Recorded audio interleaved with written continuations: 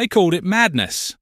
A double-headed steam locomotive, boilers pointing in opposite directions, built for tracks barely 2 feet apart and curves sharper than a city street corner.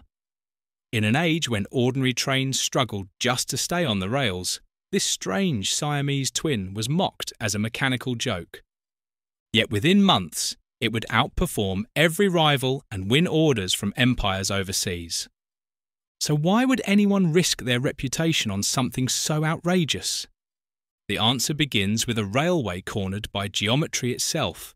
This was a railway built for slate, not speed. Its 2-foot gauge tracks twisted through the Welsh mountains, narrow enough for a man to almost straddle both rails. Some curves were brutally tight, with a radius of just 116 feet, sharper than most road junctions, and utterly unthinkable for Victorian locomotives. Gradients climbed as steep as 1 in 50, forcing trains to climb and turn at the same time. For steam engines, these numbers weren't just inconvenient, they were fatal. Rigid-framed locomotives hate tight curves. The longer the wheelbase, the harder the wheels fight to go straight, grinding against the rails and threatening to climb clean off them. To cope, early engines were built tiny, with axles close together, but that meant low power, poor grip, and constant wheel slip on the hills. These were not tracks an ordinary locomotive could ever truly master. Before steam, the line relied on muscle and gravity. Horses hauled empty wagons slowly uphill, then trudged back down beside loaded slate wagons that ran under their own weight toward the coast. It was dangerous, slow, and exhausting. Brakesmen rode the wagons downhill, praying the curves wouldn't throw them into the ravine. Accidents were common. Delays were constant. By the early 1860s, the pressure was unbearable. The quarries demanded more slate moved faster and cheaper, but no conventional steam engine could survive the curves. Then came Robert Fairlie.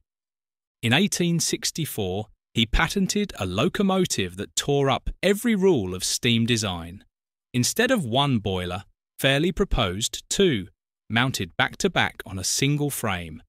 At the centre sat 1 enormous firebox, feeding both boilers at once. Each boiler powered its own set of cylinders, mounted on swivelling bogies that could pivot freely beneath the engine. Every wheel was driven. Every wheel could turn with the track. There was no true front or back. The engine could run equally well in either direction, perfect for a railway with no space for turntables. Steam travelled through flexible copper pipes from the central firebox to the moving bogies, bending as the locomotive twisted through the curves. On paper, it was brilliant. In practice, it was a gamble. Crews quickly nicknamed the cab the skillet. The driver stood wedged between 2 boiling boilers, sweat pouring even in winter. The fireman had to shovel coal sideways into the central firebox as the engine lurched beneath him. Boots stuck to the floor, shirts were soaked through, and the flexible steam pipes, Fairlie's greatest innovation, became the machine's weak point. With every curve, the copper flexed. Cracks formed, steam hissed and burst out without warning, sometimes scalding, sometimes blinding the crew in white fog. Fitters at Boston Lodge were forever patching leaks.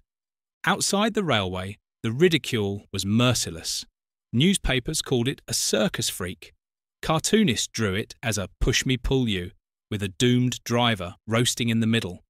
But Fairlie knew only one thing mattered: what it could pull. Engineers, journalists, and foreign commissioners gathered to see the verdict. First, a conventional locomotive tried its luck with a modest train.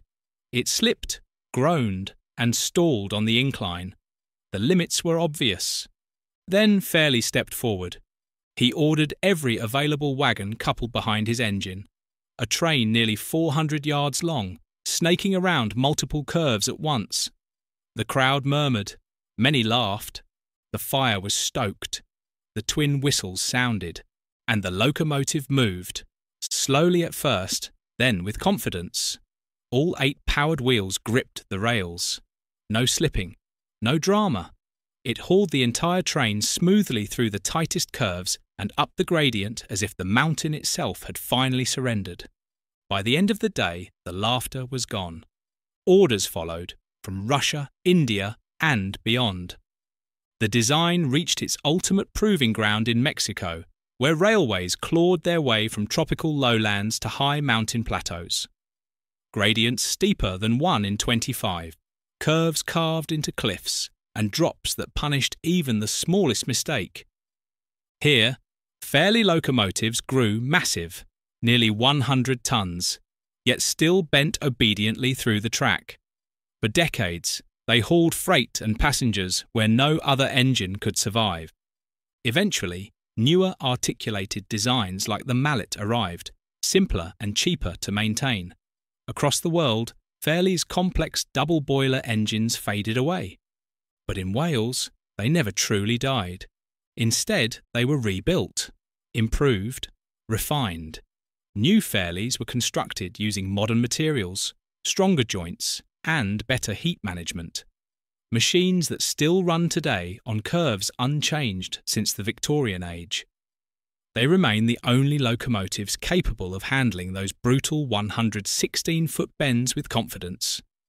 What began as a joke became a solution so perfect it refused to disappear.